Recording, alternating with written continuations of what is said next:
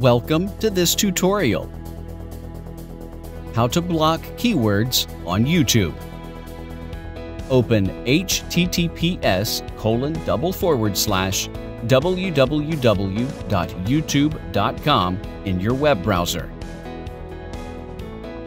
If you are not logged in, click on the Sign In button at the top right. Type your email and click on the Next button.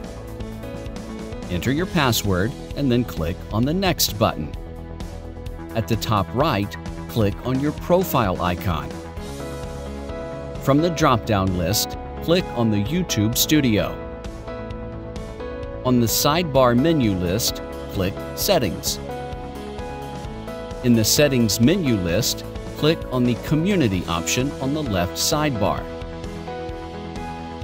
Under the Automated Filters tab on the right side, scroll down to Block Words. Type the keywords that you want to block. There are no words limit, and you can enter many keywords by using comma to separate each keyword.